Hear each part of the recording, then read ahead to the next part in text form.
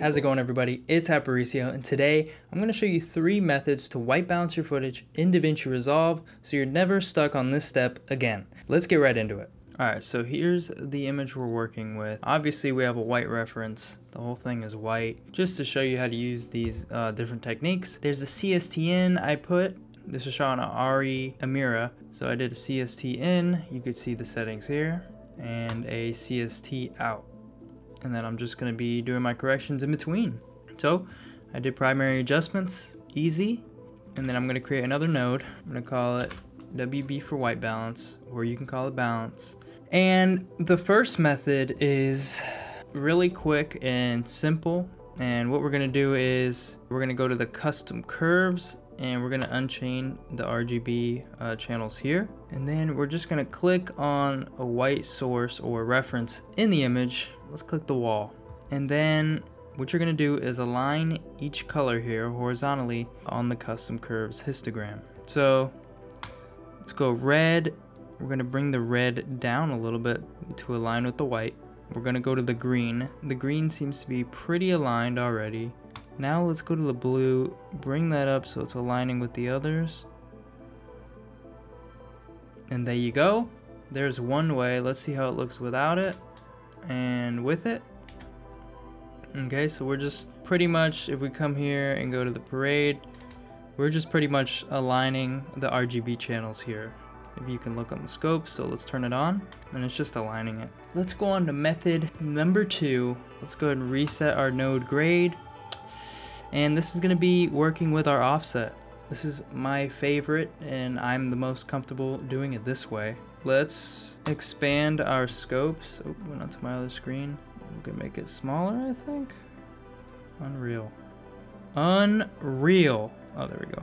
Alright, so we can make it a little bit smaller. We can see all 4 here. Cool.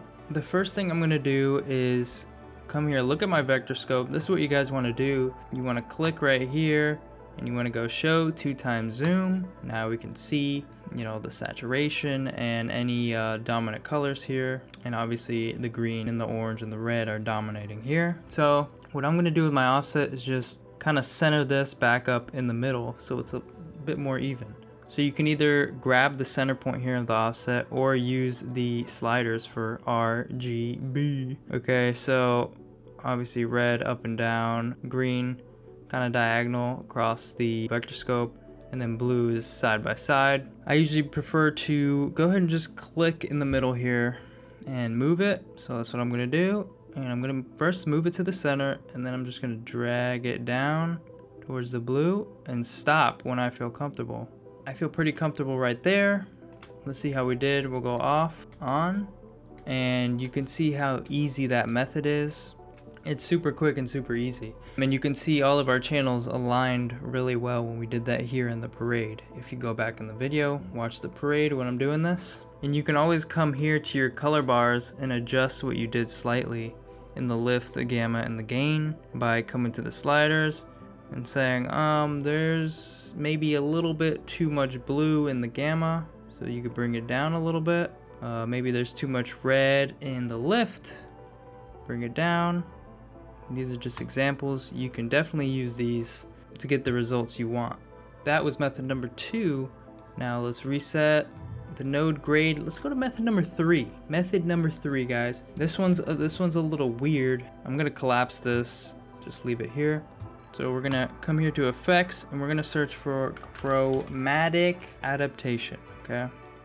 Drag it on, and what we're gonna do is right here where it says illuminant type, we're gonna drop that down, click on color temperature. As you can see, this looks like total so what you're gonna do is adjust the Kelvin until it's at a spot you feel comfortable, and then go ahead and adjust your tint. So I'm gonna drag it more toward the green, obviously, because it's a little too magenta. And I think I'll park it right there. So I dragged the Kelvin, obviously, where it needed to be, toward the cooler range. And I dragged the tint more toward the green because it was looking a little bit too magenta. And there you go. You can see the difference. Maybe it's even still too cool and magenta. You can make it a little more warm. And I would only say focus on that area here when you're working with chromatic adaptation. But this still isn't my preferred method. I prefer the offset the most. Alright, so let's take a look at this clip. I wanted to bring you guys to a clip that didn't have a white reference, okay? So let's open our vector scope, okay?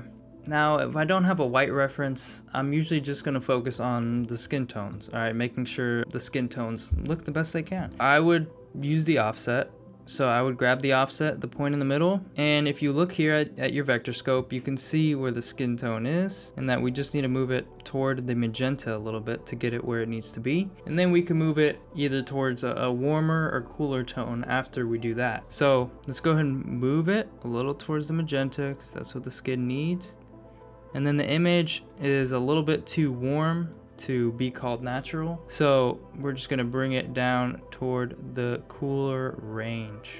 Let's push it a little far and then come back, because I need to be able to see this.